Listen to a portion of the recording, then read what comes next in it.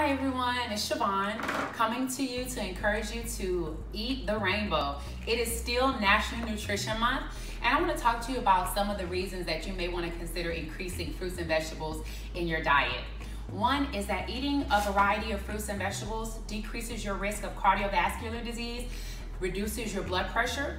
Fruits and vegetables also aid in reducing your diabetes risk, as well as regulating your blood sugar levels. Vegetables do as well. Additionally, eating a diet that's filled with fruits and vegetables help to promote good eye health, as well as digestion. It reduces your risk of constipation. Also, vegetables are great because they reduce inflammation. So for people who have pain in their joints, osteoarthritis, vegetables, eating a diet full of fruits and vegetables assist in that as well. Eating a diet full of fruits and vegetables also decrease your cancer risk because a lot of fruits and vegetables have antioxidants in them, which are critical in lowering your risk of cancer and lowering one of the risks of cancer associated with cancer. Additionally, eating a diet full of fruits and vegetables can also assist in weight loss as well. These products are full of nutrition, and oftentimes they do not have a lot of calories and or fat.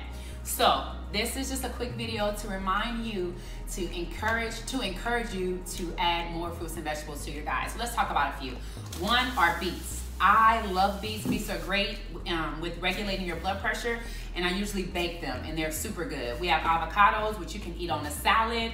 We have broccoli. Tomatoes are excellent. They have antioxidants and lycopene as well that assist with your heart. We have a mango here. Carrots are excellent for eye health.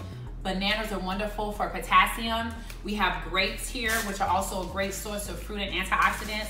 Apples are excellent in fiber, and so they help with your gut health.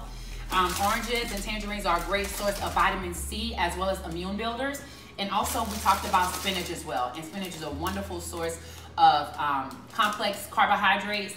It also has some protein in it, and it also has antioxidants in it. So the next time you go to the store and you have an option, I want you to consider choosing more fruits and vegetables in your basket. Thanks for watching.